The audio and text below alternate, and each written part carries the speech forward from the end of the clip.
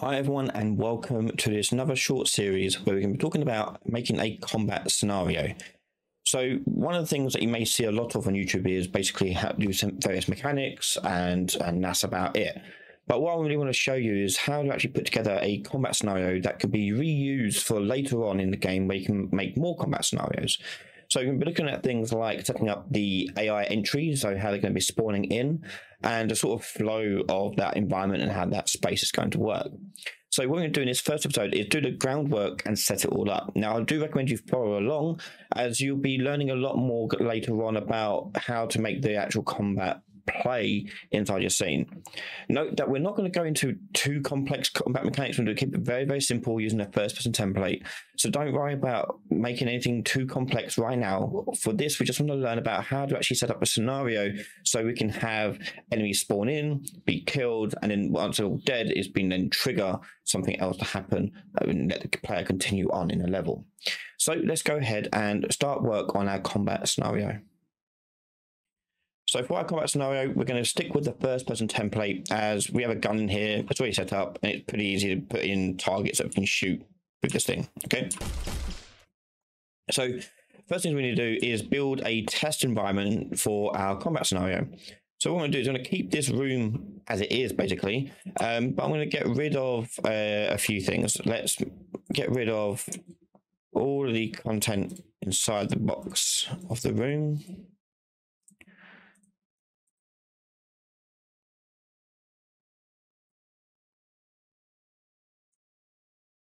Like this, and deleting it.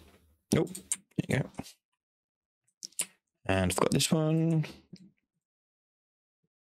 There we go. And part of this is we're going to put in here some other walls in here, just to give it that sort of space that we typically associate with our level design for our combat.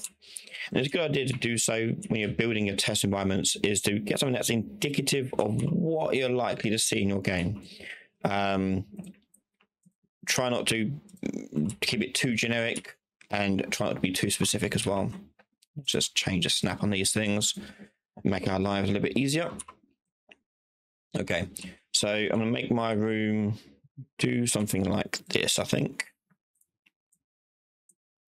And we'll raise these two up. There we go. And we'll give this a little drop down area so the player can drop into the arena and not get back out. Because what you want to kind of do in your combat scenarios is set it up so the player is forced to enter the room and actually go into that space. If they can get forced to go into that space, they'll stick by the door and use it as cover, and then it just turn into like a bottleneck cover shooter, which is not the most fun thing in the world, as a player is going to be forced just to stick by the doorway. We want to get them out into the room. Okay, so I'm going to put it up like this. And we'll just increase the height of our walls here to account for that. There we go. Okay, so when the game starts, we're going to have the player drop down into the environment from the starting position here. Okay, and in this environment now, there'll be, when we spawn in the enemies, we'll trigger a cutscene, lock the door, and stop the progress from the player, and they have to fight the enemies encroaching on their position. Now, another way you can also encourage the player to go into the space is to make it so they don't lock the door for the combat until you get to the door. So the player will walk through, get to the exit, and then the door slams shut, and then spawn the enemies in. That way the player's in like the trap, essentially. So think about how you want to encourage the player going into the map, and that would be a good starting point for that. So we're going to move this around up here, and that's going to act as our exit for the map, so to speak.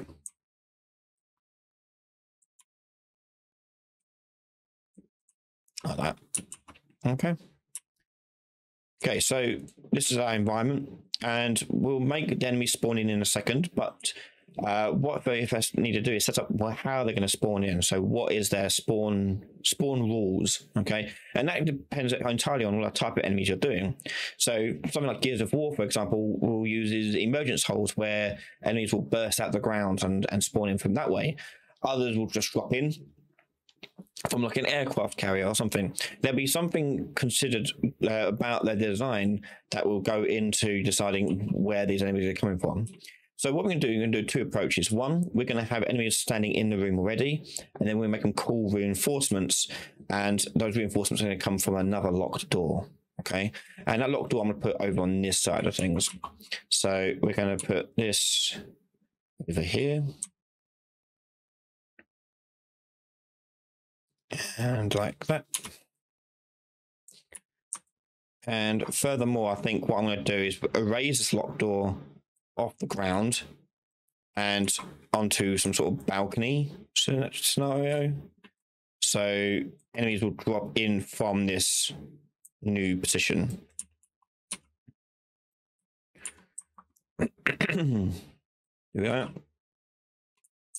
And that'll be the corridor coming from here. And then we'll just do a little balcony section like this.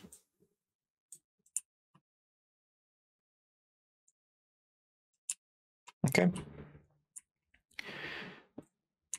And so the door would be like something like that.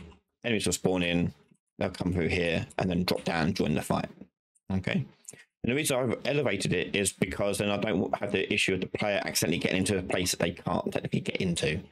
We don't want it to go anywhere. This would be the extent of it, basically. We don't want to have like a whole other part of the map here. I mean, most of the time you don't, but you got to think about where your enemies are going to come from. Okay, so we'll do a couple of differences here. So we'll do one that's going to spawn for doors. We'll do one where they're coming for like a helicopter sort of transport, and another one where they're going to come through the ground. And we could even do the last one. They're going to come through, bursting through the final door, therefore unlocking it and letting us out. So a few things to approach when it comes to your design for your scenarios. So with that done, let's now walk through the level. Now I tend to always walk through my blockouts just to get a feel for the space and make sure it feels like it'll be suitable for what I want to achieve. And this looks and feels okay. I think this will be just fine. I might make this balcony here a little bit wider. And yeah, I like that. Okay, and we can put in some decorative parts in here that the player can then use for strategy, like cover elements, line of sight blockers. So the line of sight blocker, you can use things like columns or pillars in the way. And I think that'll be a good place to put it there. Like that. And we'll put a mirroring one over on this side of the area here. And as for the cover, we'll put in some cover blocks here. And these will be some crates and boxes, which I can reposition however I want. And I'm just going to turn off my snaps for especially rotation, because it means I can get more natural looking and feeling positions here. And you notice here that the gizmo is still focused on the world coordinates. If I click this little globe icon, it'll change it to the local coordinates. This makes moving this in position a lot easier. So I recommend getting familiar with this button and toggling between them. Okay. Okay, so there's our cover. And we can put a double height cover as well. So the player can do something interesting with that, I'm sure. Okay.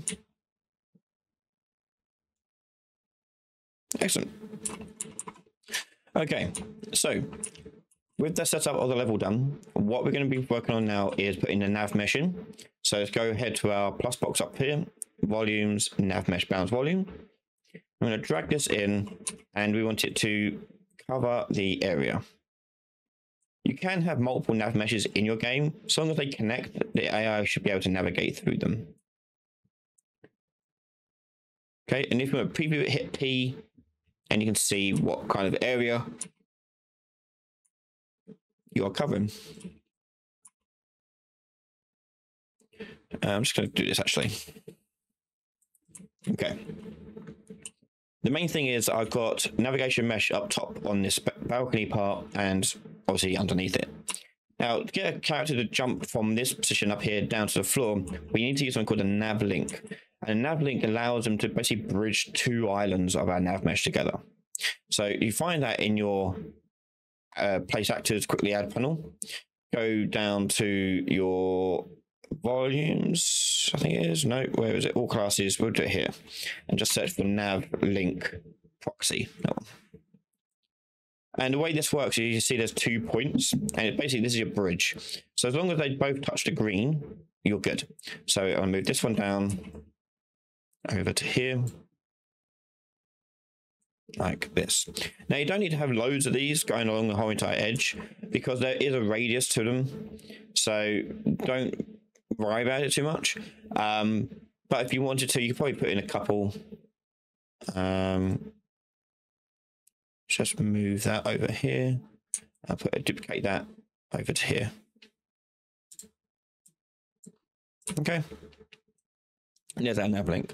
So this will mean that enemies can jump down from the balcony there onto the ground below. Okay. Okay. Now, alongside that, we'll be doing things like explosive barrels and other interactive elements inside the level 2. More on that will come later on in the series. But for now, this is where you want to be at, is building out your own little environment. Obviously, it doesn't have to look exactly like this, but do bear in mind about the idea of making the player forced to go into the combat area and think about where enemies could be spawning from. And in this example tutorial series, we're going to go through and showcase a couple of variations on that. So hopefully we'll cover all the bases with that there. So there you have it. The first part is done. We've now got our environment set up. We've got the nav link set up. All that's left really to do is now start adding enemies in. And that's what we're going to do next, is we're going to make some enemies just run around in our map and look like they're going to attack us. Now, we're not going to go into a full combat system. We're just going to make them spawn in, do stuff, and then basically be moving targets for our target dummy shooting. So you can watch the next part right now over on patreon.com/Ryan Laley. You can find all my videos early from just $1 a month. A massive thank you to all the patrons and YouTube members for their continued support in the channel. If you're watching this and you're not yet subscribed, please hit that subscribe button and hit the notification bell to be notified whenever new videos and live streams occur. Thanks for watching. Make sure you're subscribed, and I'll see you next time. Bye, everyone.